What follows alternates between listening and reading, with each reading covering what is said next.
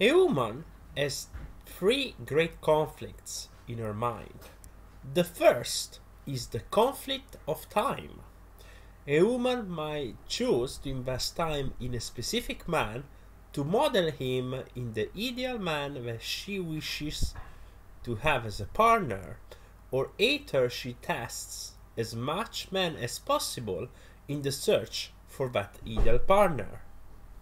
The second is the conflict of sex.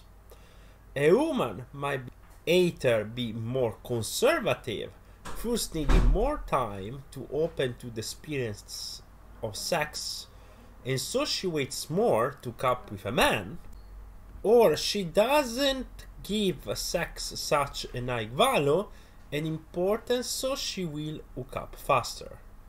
The third is the conflict of relationships.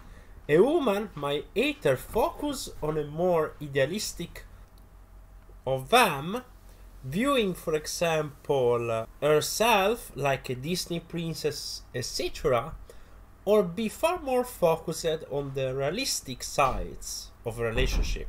The combination of the three factors will influence her behavior, thus influencing in turn the flow and the timing of events and situations during dating and relationships.